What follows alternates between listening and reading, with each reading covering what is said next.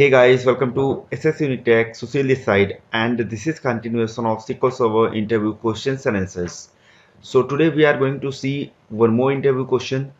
So basically, recently one of my friend has attended interview with the Bolt Technologies. So the first round was a written interview. So here we are having the question paper that was shared by Bolt. So the time duration was 30 to 40 minutes, and here we are having few questions which is related to the SQL Server and Power BI. So basically, as you can see the first question, so it is saying like using given data table, answer the following. So here the first table, that is staff table, and it is having employee ID, name, manager ID, joining date, salary and department ID. And we are having few records on this table, and we are having the second table, that is bonus table. So bonus table is having three columns. First is the employee ID, second is the bonus date, and third is the bonus amount. And if you can see staff table and bonus table, so the employee ID is the primary key. We can join by using the employee ID between these two tables.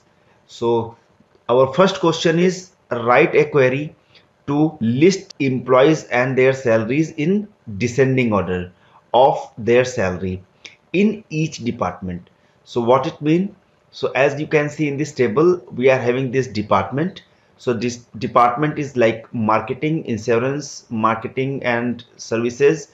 So we want to see the number of employees in the descending order as per their salary and the partition that should be on the department.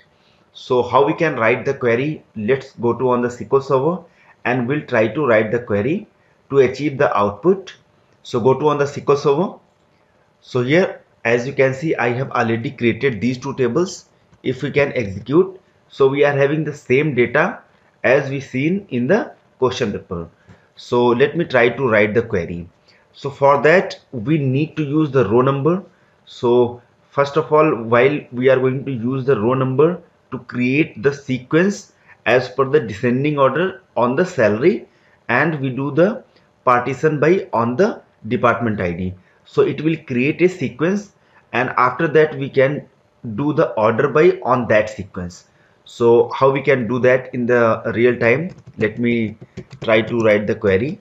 So select from our table, that is staff table, and here we need to use the row number. So row underscore number, and here we could use the over clause, and inside the bracket we need to use the partition by. So partition by on the department. Next we need to use the order by clause. So order by on the salary, and it should be on the descending order, and we can call this as a row number. So if we are going to execute this, then we should see for the insurance we are having, like you can see, 3 lakh, then again 3 lakh. So it is having 1, then 2, then 3, then 4, then 5, like that. So we have created this RW column. So now we need to do the order by on this RW column. So for that we could put this inside a CT, and outside this CT we can directly select the data from this CT directly. So select asterisk from this CT. So everything is good. Now let me try to execute this query. So here it is good. Now we need to use the order by. So order by, if we are going to use the order by on this RW only, so it will not going to return the output as we are expecting. So here as you can see, it is doing the order by on this RW, but here on the department you could see insurance, then marketing, then services. So in the order by, first of all we have to use the department, and after that we need to use the RW. Now let me try to execute it. So now here you can see the insurance. So it is starting with the highest salary, then going down you can see the lowest one, and after that once your department is changed, then again it is going to see the highest salary, then lowest salary, then lowest salary, and once your department is changed, So it is going to reset your RW value and seeing the data on the descending order. So this is our first question. Go to on the question paper and we'll see the second question. So in the second question, it is saying like get the employee IDs of those employees who did not receive the bonus. So as you can see inside the bonus table, we are having the employee IDs who received the bonus. So as you can see, ID 1, 2 and 3 has received the bonus. And in the staff table, we can see we are having the data for 4, 5, 6, 7, 8 up to 14. So those did not receive any bonus. So we need to write the query to get these employees. So this is a very straightforward query. So here we can directly write the select statement like select asterisk from your staff table where employee ID not in the bonus table, and here we can directly write select EMP ID from bonus table. Here we should not have this underscore, I guess. Now let me try to execute this. So here we can see we are having all these employee. So in the select statement, we should select only employee ID. Now we can execute it. So now we are having list of those employees who did not receive the bonus. Now move to next question. So go to on the question paper, go to down. So here we are in the second question.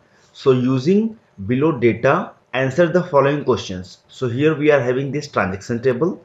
So in the transaction table, we are having the transaction ID, date, product, agent, team, sales and unit price. Now go to on the down and we'll see about the questions. So your first question is suggest some visualization to show business growth. So this question is related to the Power BI. So for that we could use the line chart, or we could use the column chart, or we could use the bar chart. So we can do the comparison between the years or between the agents, as you can see, and we can also check between the teams. So for that we could use these three visualizations. Move to the next question. So in the second question, it is saying like suggest some visualization to show what are the problem areas which can help to improve the revenue. So revenue, first of all, we need to check what sales we are having, and as per the sales we can calculate the revenue. So for that again we can use the column chart, we can use the bar chart. So we can do the comparison between the years, like how many sales we had in the last year and how many sales we have in the current year.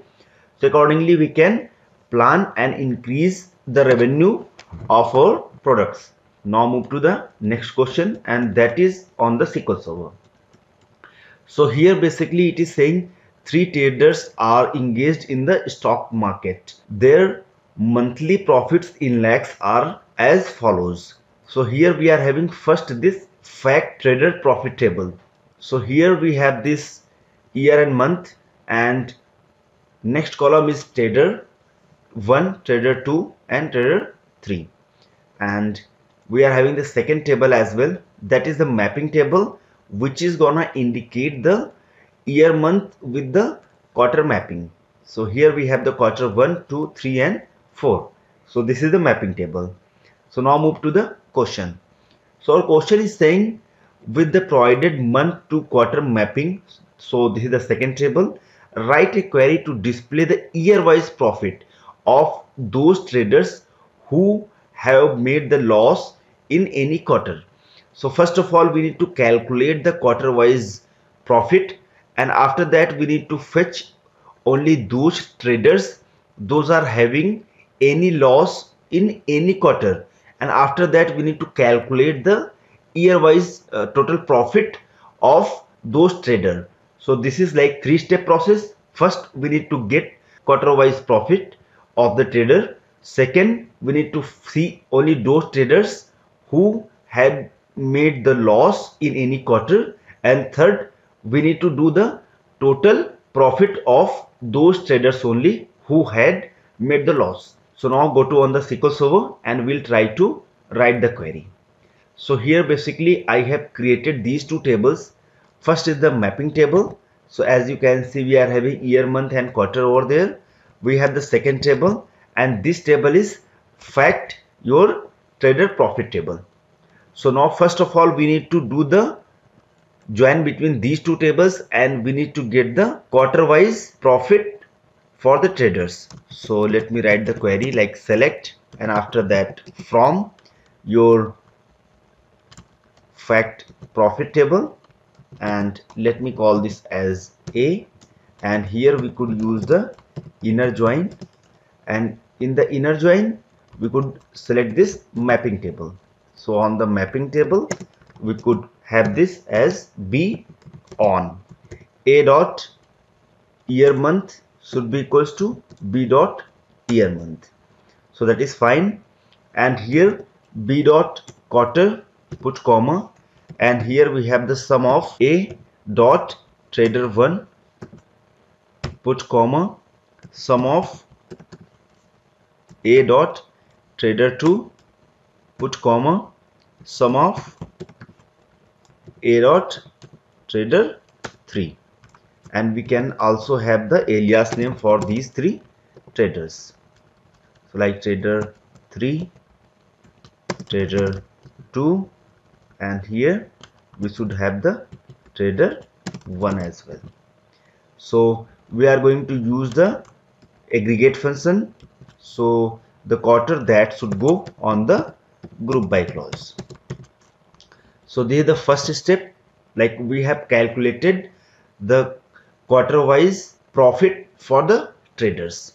So here as we can see in this data, we are having the minus on this trader 1, we have the minus on this trader 2. So we want to see the sum of trader 1 and sum of trader 3 only.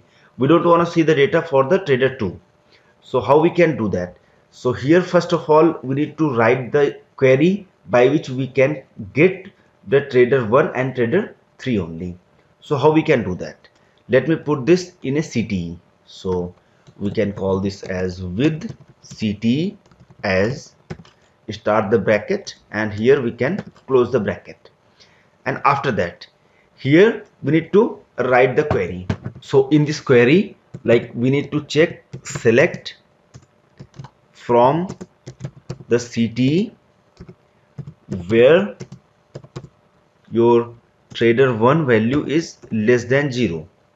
So it is saying we are having the loss, so we could have the T1 over here. Now let me try to execute this.